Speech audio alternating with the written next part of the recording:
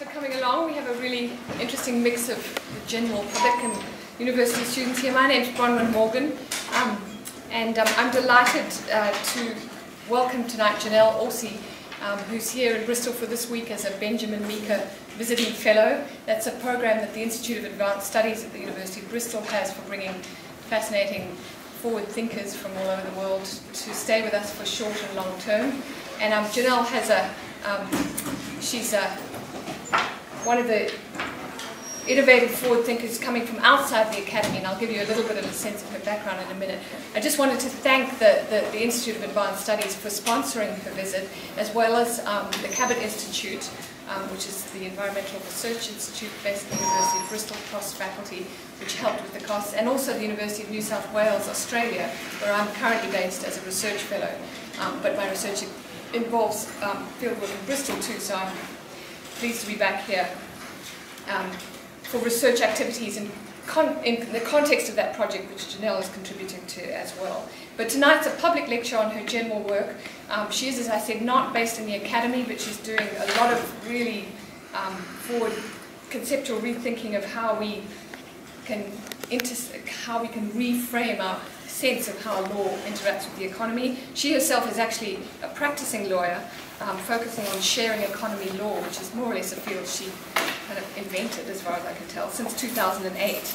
Her book, Practicing Law in the Sharing Economy, has the subtitle, Helping People Build Cooperatives, Social Enterprise and Local Sustainable Economies.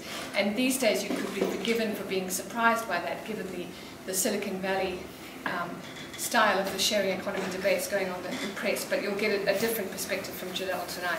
She also has an earlier book called The Sharing Solution from Nolo Press, which is a practical and legal guide to cooperating and sharing resources of all kinds.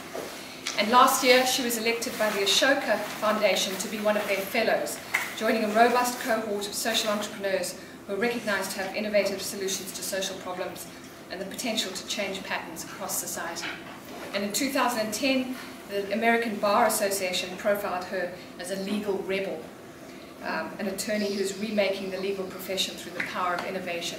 I have to say, she's probably the only legal rebel who's applied for legal insurance to practice securities law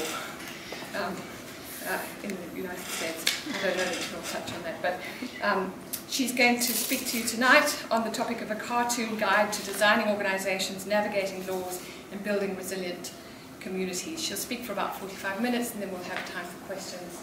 And thanks very much for joining us. Thank you.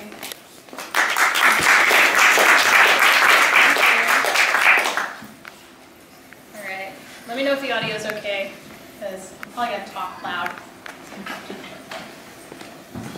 All right. So I'm also a cartoonist.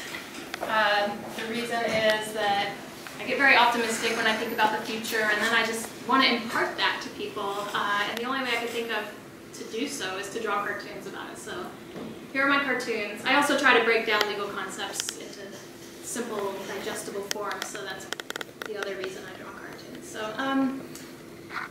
let's see. Oh, there we go.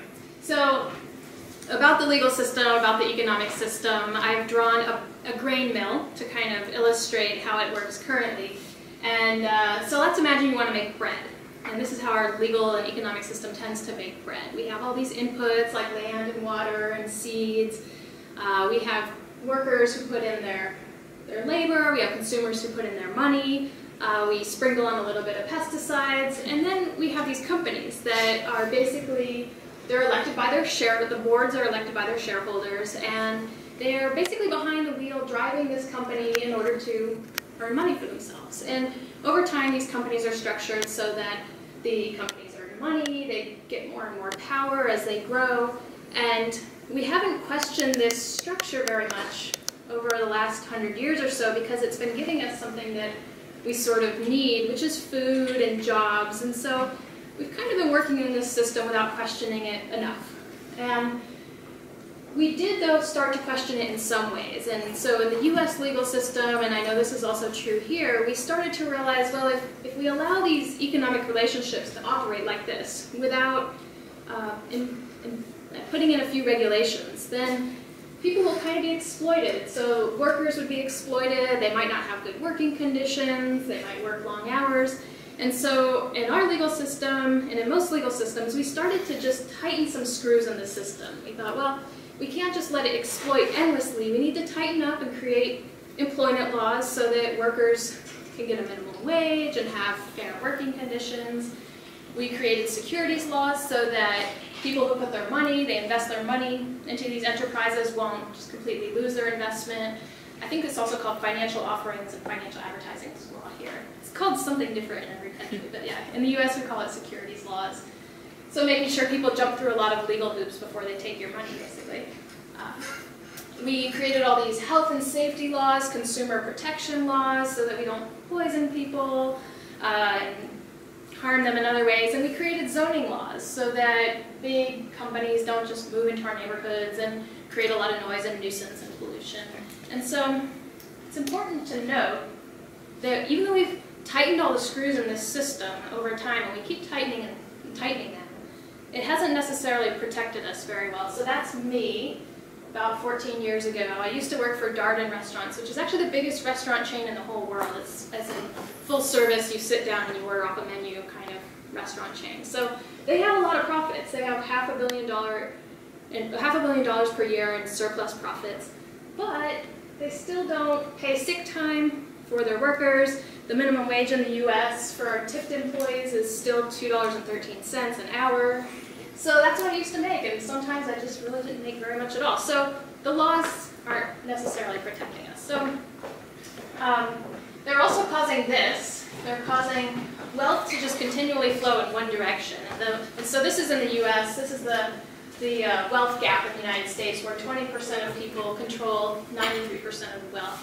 And that just means that the other 80% of us basically are working with 7%.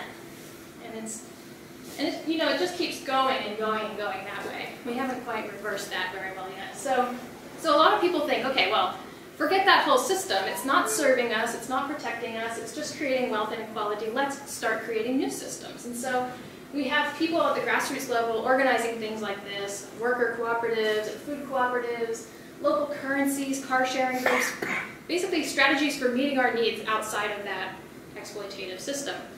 But this is what happens when we try to operate within that legal system. So we're creating a new economic system in a way from the grassroots, but we're still operating in the primary legal system. So let's imagine a group of people starts a food cooperative. In the US, we have a lot of communities where you don't even have access to a grocery store or a place to buy fresh food. There are maybe liquor stores or little convenience markets, but no place to necessarily buy healthy food. So people form food cooperatives. They start purchasing food together, they aggregate their buying power, and they choose to support certain farmers or certain food producers. And maybe they use somebody's garage as a space to bring in all these orders. They might get some shelves and organize the food onto shelves. They might each put in, say, $500 to start the cooperative. They might each volunteer their time every month. But look what happens when they try to comply with the laws and basically operate their business. There it is. See, they can't turn the wheel. See that? It's stuck. And the reason is because we put all of these bolts in the system. We've just tightened and tightened them all over time. And so just to give you an example of how the laws come up as a barrier, employment laws might be a barrier for that group because they're not just people who are grocery shopping. Grocery shopping is something we all do, and there aren't many barriers to doing that. They're not operating a grocery store, which is something you kind of, in the commercial realm, that's a very formal activity, and you need to comply with a lot of laws to start a grocery store. There's something in between.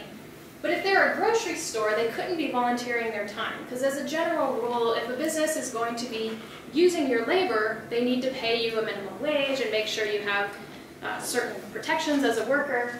So there they are, right in between. They've formed you can call it a large buying club, you can call it a small food cooperative, and they've each agreed to volunteer a few hours per month. They might actually be violating employment laws. And in the US, a number of food cooperatives have already been shut down because of this. So, okay. This also just brings up a huge inherent tension in everything in the so-called sharing economy or new economy, which is that a lot of it's happening here. it's a lot of people who are trying to meet their needs for food, for housing, for energy, transportation.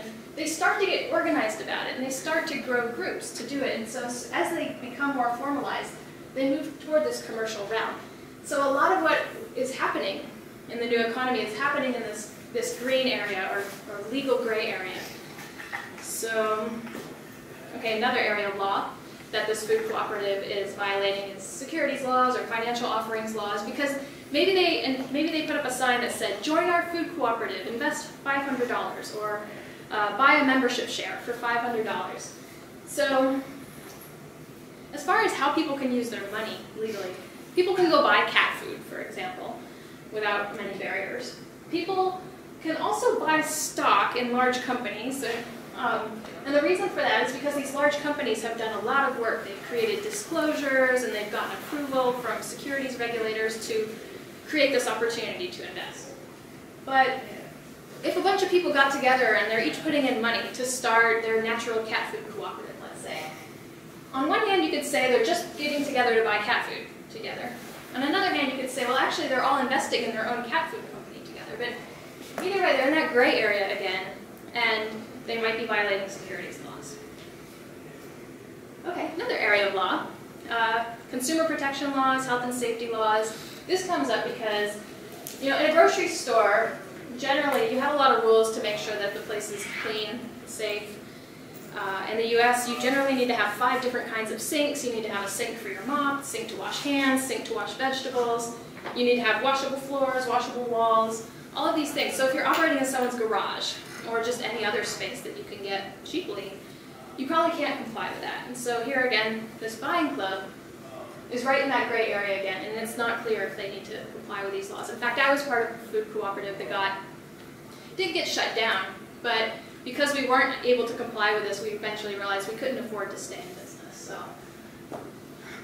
just another example of how consumer protection and safety laws are creating a barrier to interesting and wonderful economic activities in communities is that seed libraries are now being shut down across the United States. We have 400 seed libraries, they're places you can go and get free seeds of all varieties.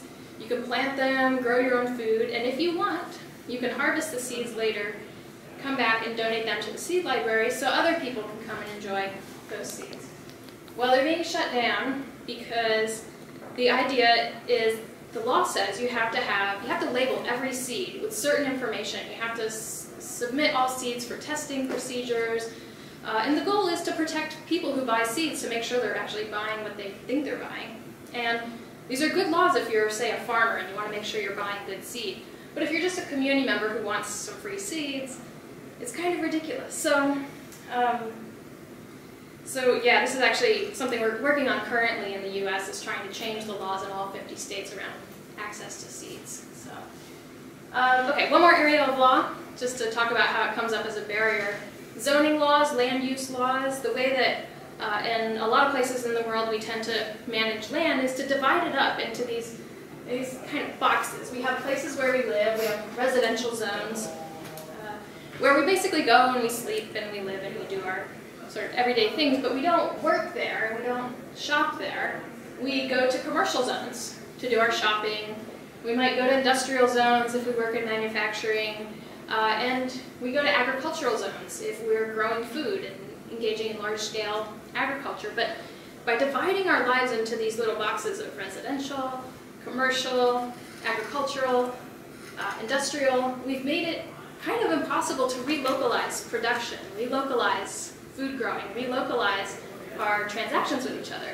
So here again you have a lot of people do this now. They grow their own food. They're not operating farms in their backyard, but they might start to get very enthusiastic about it. And then they grow all of these vegetables, and then they think, well, I'm underemployed, maybe I can make a little extra income by selling these vegetables.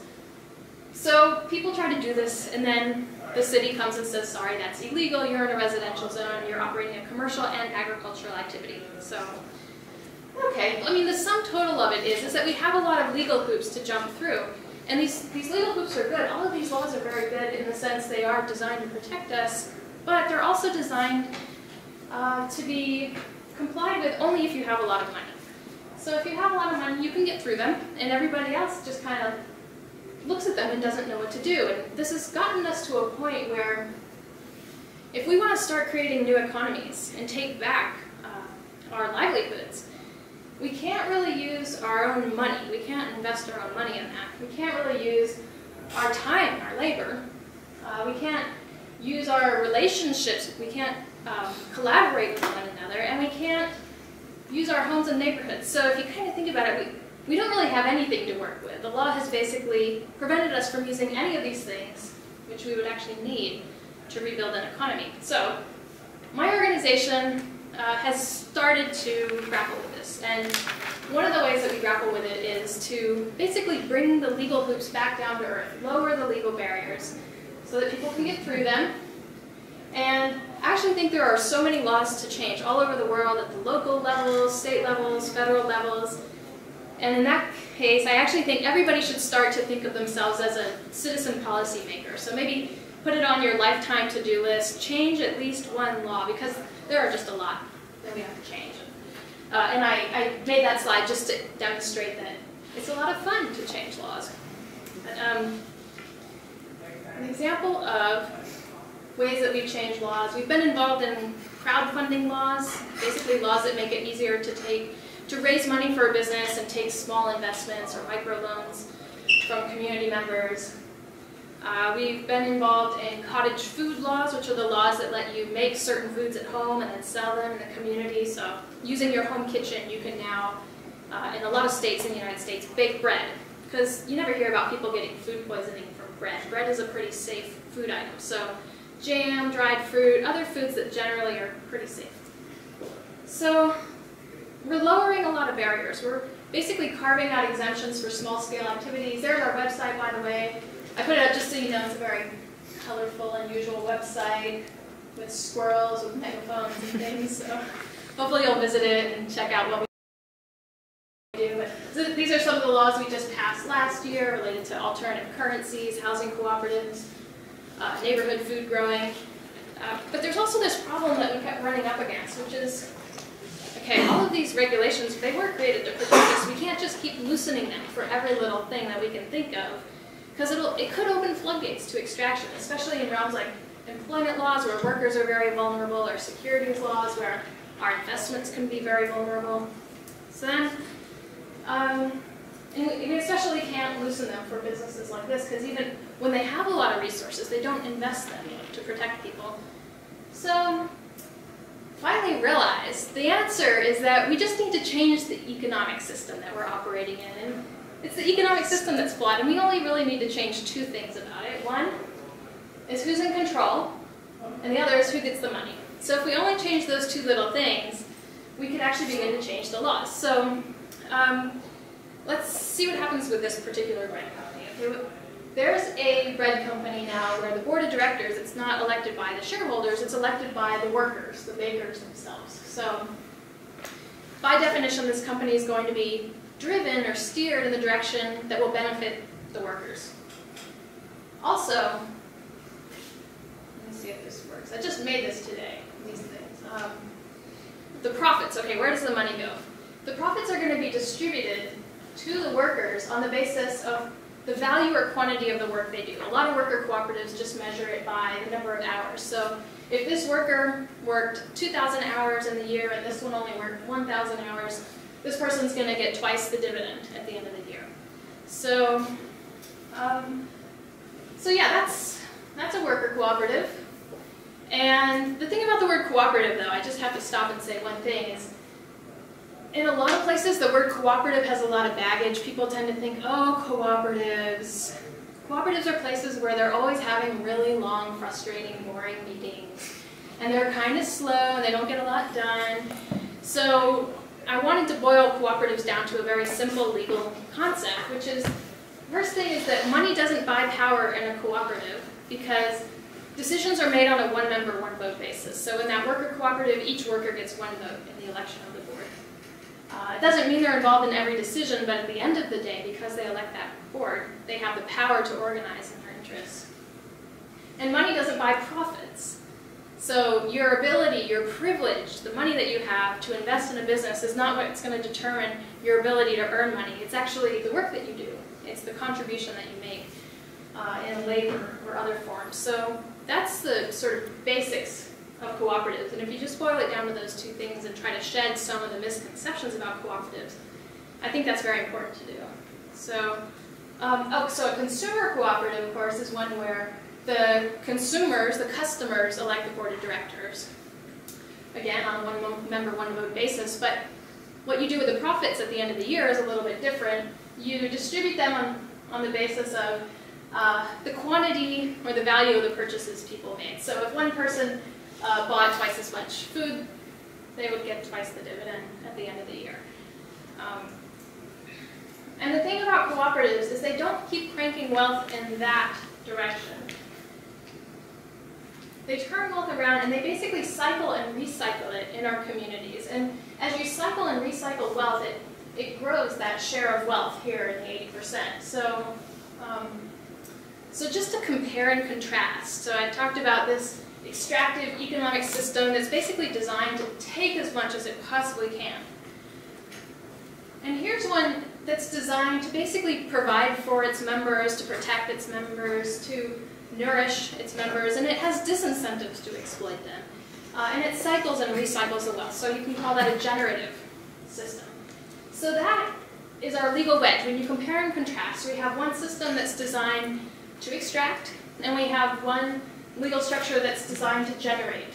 And another word, and that's also the place, if you have systems that are designed to generate, legal structures that are designed to generate, then that's when you can begin to loosen some of the bolts. You don't loosen them for these extractive entities. You can loosen them for cooperatives. So for example, this consumer cooperative maybe doesn't need to have 5 kinds of sinks because they're the ones who are running the grocery store. They're also the ones running it, so maybe they don't need to comply with securities laws before they put their money in, and so on. So one moral to the story is cooperatives, just to emphasize it, is because we can't change the economy without them, but we also can't change the legal system without them. We've sort of painted ourselves into a corner with our legal system, and I think the only way to get out is to build legal structures that provide for us. And another way of saying it is we're creating commons. I've started to use this word commons more, and I started to really like the word commons after I read this book, and the way that David Bollier, the author, describes a commons is he says that a commons can arise anytime a group of people comes together and decides they're going to manage a certain resource with the goal of equitable access and to create or to ensure long-term stewardship. So I'm going to describe just a few other examples of commons because it's not just cooperatives. There are other legal structures that can be designed to do this. Nonprofits. So a nonprofit, by definition, takes the earnings of the entity and reinvests them into the entity. So the wealth cycles and cycles around in the nonprofit. It doesn't get distributed out to anybody. And then you have a board of directors. Although different types of nonprofits, the board is elected in different ways. So let's imagine you're creating an organization to create access to agricultural land. So I call it an agricultural land trust. And generally land trusts, at least in the United States, are nonprofit organizations. And well, here's the thing about nonprofits. Nonprofits also kind of have a bad reputation. At least where I'm from, people are always saying, oh, nonprofits, they're these big, clunky organizations. This is what people think of a lot of times when they think of nonprofits, and they're slow. There's all this bureaucracy in nonprofits, but again, nonprofits don't have to be that. And there's a lot of room for creativity in how we design nonprofits because they're a really powerful thing. It's such a powerful thing to have a container from which to do something where you're not distributing out dividends. So, so we can get creative in how we design the governance. And community land trusts are an example. Generally, community land trusts in the United States are formed to create affordable housing and to preserve the housing as affordable in the long term. And so in order to represent the interests of the community, they have just community members at large elect a couple seats on the board. They have the residents of the land. They give them a voice by allowing them to elect a couple of the seats, or a third of the seats. And then a lot of times a third of the seats are appointed by the board members in order to represent special skills or expertise. But we can keep getting creative with this kind of thing. If you're creating a land trust to benefit farmers and to ensure long-term access to agricultural land for everyone, and this is because I'm involved in creating an agricultural land trust right now. So these are some of the ideas that we're thinking of. Is we want the residents of the land, the farmers, to have a voice. We also want the farm workers to have a voice, because 70% of farm workers in the United States can't vote in regular elections because they're not citizens. So great, 70% of the people producing our food don't have a voice. So we want to give them a voice. And we want organizations that help develop farms, nonprofits, to have a voice. We want the people who buy the food, who make the choice to subscribe to the farmer's harvest through a CSA. Do you call it a CSA here? Community Supported Agriculture Program. We want them to have a voice. And so we're designing this with the goal that the board will make decisions in many people's interests. And we're also using some of the principles of Elinor Ostrom. She got the Nobel Prize in economics, and she looked at commons around the world and asked the question of, well, what structures are most stable? What are the ways in which people have managed commons for long-term stewardship? And she found these principles. She said, across the board, these are some of the things that I see in the design of commons around the world, for management of land, for management of fisheries. So you could just go on Wikipedia and look up Elinor Ostrom to find these principles. So we thought, well, let's try to embed these in every organization we design. Let's try to embed them in this agricultural land trust. And so one of the things that she says is, for larger groups, because we want this land trust to be pretty large, create multiple layers of nested enterprises. So, and also, what does she say? Have participatory decision-making by the people who are actually using the resources. And so she uses big words like subsidiarity and polycentricity, which, since I'm not an academic, I don't usually use those big words. But the idea is that governance should kind of come from below. You should be able to harness the wisdom of people from every level of the organization. So you have a board of directors, which brings their wisdom. But you also have groups of farmers at the local level who can organize circles and then gain legitimacy by petitioning a higher circle or the board of directors to be a smaller decision-making body. So that's part of what we're creating with this land trust. And a quick note also about governance structures too. It's because preferably we won't be writing bylaws that look like this, because if you really want to empower people at every level, they need to be able to understand what are the structures in which we're operating, and how can we use them to have a voice. And so, a lot of cooperatives and organizations have taken the opposite approach, where they say, you know what, we don't need all of this fancy structure, we don't need these legal documents with all these big words. We're just going to have good relationships and it will all be fine. And so what you end up with, though, I realized, is, because I've had a private law practice for the last 7 years, more or less, and a lot of my clients are eco-villages, co-housing communities, worker cooperatives, and so it's groups of people who have come together, and prior to me becoming their lawyer, they might not have had very much structure in how they make decisions. And so what you end up with, I call it the tyranny of structurelessness, Rex. But there was this article written in the 60s or 70s about feminist movements that said, well, a lot of feminist groups rejected this idea of having a lot of formal structures because that is, it creates structures of hierarchy. And they said, we don't want hierarchy. But by rejecting structure altogether, hierarchies begin to just form naturally, because what you have in organizations are people who basically have a greater sense of entitlement to power. They're maybe louder, they're maybe bossier, and so inequalities begin to form in organizations if you have no structure. So structure is very important.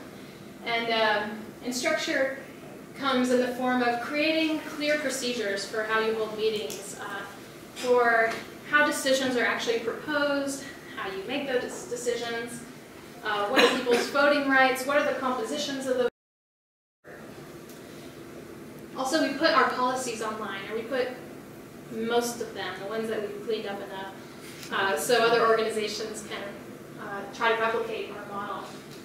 I'm also very inspired by this book that I've been reading called Reinventing Organizations by Frederick Lalo, and you can download it from reinventingorganizations.org. But he looks at organizations around the world that have created just highly functional distributed governance systems. He looks at large organizations, even with 1,000 or more employees, where they've managed to spread governance throughout the organization in very efficient ways. So anyways, yeah, I was just saying that because, nonprofits, there's a lot of different ways to design them. There's a lot of different ways to ensure that different stakeholders are engaged and that their voices are heard. So, though I wanted to highlight at least one more form of commons, which is, maybe two. I'm not really sure what to call it, but David Bollier calls it a stakeholder trust. There's also a guy named Peter Barnes who writes about this. I think he calls it a stakeholder trust also. But basically, it's an entity that's designed to recycle some of the wealth, but also pay out dividends to everybody. I'll tell you what I mean by everybody. To basically pay equal dividends. So I've already showed you organizations, cooperatives, basically, that pay dividends on the basis of people's work or their purchases. But here's an example of one that pays everybody an equal dividend. And the organization is governed by trustees whose job it is to make sure that we manage a resource in the long term, not only for present generations, but also future generations. So here's an example of a resource we might want to manage like that, which is the Earth's, well, maybe Earth, but also the Earth's atmosphere, and our ability to put carbon into it, and our ability to pollute it, because basically when a company does that, a lot of companies put carbon in the air for free without paying anything, or they pollute our air for free. But one idea that Peter Barnes has come up with, and other people are saying, hey, we should maybe try this, is to start charging a fee when people put carbon into the air or pollute the air. And then pay that out, pay those fees out to everybody, because we were all born here on this earth. We all have a birthright to these resources. And so we shouldn't just let one person pollute it because they have the money to do so. If they're going to do so, they're taking away something from the rest of us. So an example of an organization that does this is the Alaska Permanent Fund. So in the US, the state of Alaska, which is huge, has a lot of minerals, oil, gas resources, and so the state created this trust, and the trust charges any company a fee if they're going to take minerals out of the ground or extract oil. And they raise the fee to kind of disincentivize the extraction, but when the money that they earn, they actually distribute every year to every person who lives in the state as a basic dividend. So in this way, people also get a universal basic income. So if they're unemployed, they at least know they're going to get $2,000 or $3,000 in the form of a dividend check from the trust. And one reason, so I was talking about different forms of governance and how to represent different stakeholders. In this case, you might want to have trustees that are appointed and that serve indefinitely. And the reason is, well, one reason is, if you have people be elected, then future generations don't have a voice. Future generations can't say, hey, what about us? Don't use up the whole resource before we're born. So you can't necessarily rely on current day individuals to make decisions in the best interest of future generations. But also because people do behave differently when they are in elected positions. Part of that is because there's so much money in politics, and that's something that we can work on resolving. But in the meantime, in a lot of situations when you have people get elected, by the time they're there, they've already bought, they've been bought by so many interest groups that they're not necessarily making decisions for the benefit of everyone. So appointing trustees who have a fiduciary duty to benefit future generations, and who know that they're going to be in that position in the long term, might do better than elected trustees. So, since I haven't mentioned it yet, and people often ask about it. I thought I'd mention benefit corporations, B corporations, because Bronwyn also mentioned that. Well, you have the community interest corporation here, but also it sounds like people might propose another type of company here, or it's under consideration, right? Is that what you said? Yeah, so it's a type of company that it operates like a regular for-profit company on one hand, but it has the ability to put in its charter or its articles of incorporation certain environmental goals, certain social goals. So they're companies that do good things, and so that's a nice thing. But the one thing I want to say is that even benefit corporations, even corporations that build certain environmental and social goals into the design of the organization, still have a voice in their head. That voice is the shareholders who elect the board. And those shareholders do want to earn money, and there's kind of this insatiable drive to earn money, because if you've noticed, there are people who earn millions and millions of billions of dollars, and it's kind of rare for them to stop and say, okay, I've earned enough now. You know, there is kind of this insatiable drive to continue to maximize profits. And so as long as you have that voice in the head of an organization, meaning you have board members who can maximize their profits, then they're going to be making decisions that do maximize their profits, at least in some ways. They might say, well, let's buy cheaper grains, let's not buy the cooperatively produced grains, maybe we'll cut a few corners, cut health insurance. And so generally, if you're building a commons, you don't want to have that type of voice in a governance role. David Bollier has a lot of good quotes from that book that I mentioned, but he just says that if you want to create commons, you need to really resist their enclosure and resist that lust for capital accumulation. So ensure you build it in a shell that cannot be permeated by that drive. So, I don't know, is anybody here involved in creating organizations, creating cooperatives, creating, I don't know, farmers markets or things like that? Or there's a few people in the room. A lot of people would just complain right now. It's hard to get anything started right now.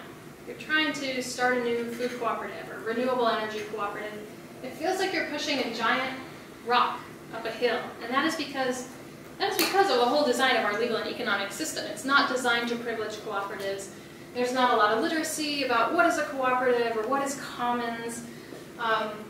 There are, as I mentioned, legal barriers. There's not necessarily financing opportunities, and so I do actually think we're going to get to a tipping point, and we're going to get there through the convergence of a lot of factors, and those factors do involve removing legal barriers. It's through education, if you're an educator, or just growing literacy about what are these legal structures and what are their impacts, building consumer consciousness about these things, creating financing opportunities. There's basically a role for everyone. Yeah, everyone. So we're all kind of just creating the fertile ground for these things, and I have hope because I do think we'll get to that tipping point. And if you're kind of an everyday person thinking, well, what is my role? Sometimes I like to break it into 4 different levels of building the sharing economy. There's things that you can do at the sort of casual, one-time, at the level of sort of doing things on a one-time basis, at the casual, spontaneous level, just coming together with your community to do more rather than relying on giant companies. So borrowing things, providing childcare to one another, giving people rides.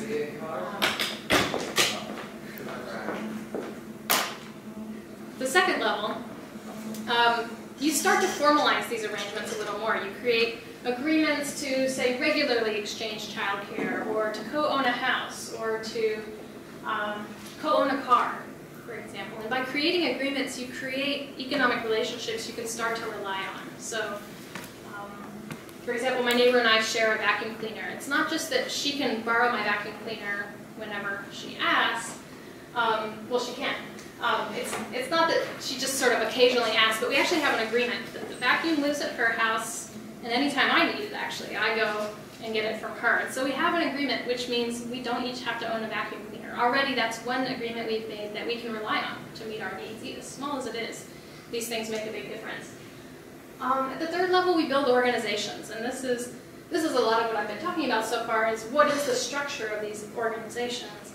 But the great thing about organizations is, unlike the spontaneous things we do with neighbors or these agreements that we create, organizations become institutions in our community. So even if we move away, those institutions remain, and that's how you begin to really embed a sharing economy throughout a community. But there's also a fourth level, which I kind of have been referring to as universal systems of provision. Basically, systems that are there to provide for everybody, or commons, maybe you want to call them, but universal access to health care, public universities, things that pretty much everybody needs and that we can know that we can rely on. So, I'm trying to think. All right, let's talk for 5 more minutes. I told myself I was going to put in a few things and then decide at the end what I was going to include, because I always want to talk about so many things. But let's see. Well, okay, yeah. One question that a lot of people have is how. All right, we start creating all these new organizations. We create new enterprises to make bread, sell bread. How are these little companies, these small organizations and projects, going to compete with that current economic system we have with large bread companies, for example? So that's where another legal tool comes in. So I've talked a lot about organizations and the legal structure of organizations, but also the agreements that we make. Agreements in the form of binding contracts we can rely on will make a big difference. So here's an example of one. So people nodded their heads when you said you've heard of community-supported agriculture. I guess someone told me it originated here, so that makes sense. But the sort of underlying concept of community-supported agriculture or community-supported enterprises, you're making a relationship with a producer. So even if you don't own the bread company or own the farm, in the case of a farm, you're making an agreement with the farmer to basically provide some capitalization for the farm by buying a share of the harvest in advance of the planting season. So that gives the farmer capital to plant and basically pay for everything that's necessary until there's a harvest. You're sharing the profits or the bounty of that because you're getting a percentage of the harvest, and if it's a good harvest year, you get to share in that. You're also sharing risk because if it's not such a great year, you're going to take a small hit from that as well. You might share in the work or the labor. Of course, that brings up employment law issues, which I already acknowledged, but a lot of people go out and they volunteer on farms that they've chosen to support. The farm likely shares more information with the consumers by just being more transparent about how it operates, what it pays its workers, how it spends its money, where it gets its seeds. And finally, decision making, where a farmer might actually involve customers in decisions about, well, what is it that you want to buy? What should I actually grow this year? And so basically you have consumers and producers making agreements. So this is not a new type of organization necessarily, it's a form of contract. So they're making contracts to share 6 different things that we normally don't share so much when we go out to buy bread. And so we can begin to support a lot of businesses like that. And just in the context of bread, let's say you have a neighbor who's starting a little bread company out of their home kitchen. You could say, oh, I'm going to support you, I'm going to buy bread from you sometimes. Or you could do something more powerful, which is to get together with a lot of your neighbors and say, we agree, we're each going to buy 1 loaf of bread per week for a year. And then in exchange, you agree to do positive things to benefit us, which is spend part of your earnings in the neighborhood, support local farmers, use healthy grains, and so it's mutually beneficial. And the bread producer knows that he or she is going to have some guaranteed success, at least for the first year. So that is how one small bread producer competes with the larger ones, is through agreements. So thinking about the types of agreements we can make, basically coming together and agreeing, no, this is not the economy we want, but this is. And that can be a very powerful thing. So it's also, I think, a very powerful thing in getting finance. If you're a startup business, there's not a lot of access to financial capital to get started, but let's say you have 500 people who said, I'm going to buy 1 loaf of bread per week. Well, that might actually get you there. So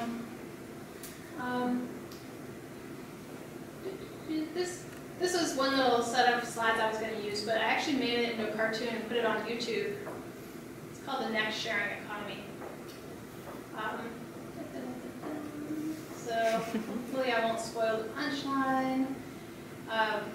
But a lot of what that was about is creating one other kind of cooperative, which I've been calling freelancer-owned cooperatives. And you've probably heard of Airbnb. I definitely, maybe raise your hand if you haven't heard of Airbnb.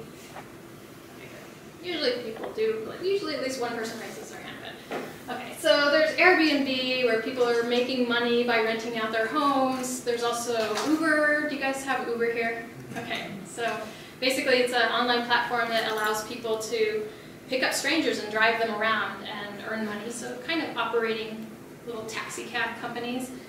And so the ownership of these companies it's that extractive system. It's a company that's designed to take a fee from everybody's labor, basically, and generate billions of dollars for these very large companies. So Airbnb and Uber are both valued at more than $10 billion each. So it brings up the question of how do we protect these freelance workers? So the drivers for Uber and the hosts for Airbnb are what some people would call freelancers. Now freelancers is this word that's kind of just coming into more usage, even in the US, but it's important because by some studies, at least 34% of people in the US are freelancers, meaning they don't work as full-time employees at some place. Maybe they work part-time, but they also do other things. They might work on a contracting basis or have side jobs or a small enterprise, or they're temporary workers, or they drive for Uber, or they host for Airbnb. So the fact that they're 1/3 of our workforce means that we should really be thinking about how to serve their interests. And so I missed it. Where did we go? Well, oh, what I was going to say, ignore that slide for 1 minute. Freelancer-owned cooperatives. So we just took one of those companies. It's not Airbnb, it's not Uber, but it's a company, it's an online platform that enables service providers to offer their services and receive payment. And these are people who walk dogs, who do babysitting, who do house cleaning, massage, people who are offering their services to strangers online, getting paid. It's called Loconomics, Loconomics, so loconomics.com. So we restructured it as a cooperative. It's now owned by freelancers. So the freelancers, they elect most of the board, and that means the board is going to be making decisions to benefit them. It's not going to be taking a huge cut of their money. Airbnb and Uber take 15 to 20% of each worker's earnings. And it's also going to be creating tools and creating programs that benefit them. So freelancers need a lot of tools. They might need training opportunities. They might need marketing help. They need website help. And so Loconomics is basically, because it's driven by the freelancers, going to be making decisions that enhance their stability as workers. So freelancer cooperatives. Oh, one little thing about lawyers, very quickly. The last thing I'm going to say is, this is what a lot of lawyers do, is they work for that pile of wealth. A lot of lawyers work for the 20% wealthiest people in society, and that's why lawyers have been able to charge so much money per hour. Most people in the US just think, I can't afford a lawyer, I can't afford a lawyer, because lawyers have really kept themselves busy, basically serving that sector of society, and so they haven't really come back down to earth to serve this sector of society yet. But I predict now, so I'll be able to say, I told you so in 10 years, I hope, that I predict that about 100,000 lawyers in the world in the very near future are going to shift their focus of their work to serving the creation of local, resilient economies by serving co-housing communities, worker co-ops, small farms, and so on. And the reason I'm so optimistic that they'll do this is that there are so many unemployed lawyers right now. And in the US, we expect that by the year 2020 alone, there'll be an additional 227,000 unemployed lawyers. And there's already a lot. So what should they do? What should they be doing with their time? Creating local sustainable communities. And so I also think that's going to change legal education. It's going to mean that we're going to be teaching lawyers in new ways, teaching them new skills. Nobody learns what a cooperative is in law school, but they should. Okay, at least not my law school. And the other thing that I think will happen is that lawyers will actually love their work and be happy, because if you think about it, you're probably much happier if the work that you're doing all day long is creating the world that you know that you could actually live in and that your kids could actually live in. And you don't have that cognitive dissonance of knowing you're destroying the whole world while making a lot of money. So I think lawyers will be happy. I'm happy. So, so hopefully that gives us all a lot of hope that we're about to create these things.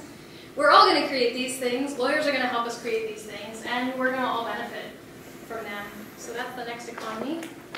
And also, another way I like to put it, this is again David Bollier, is we're about to become protagonists in our own lives. We're all going to be so actively involved in creating this.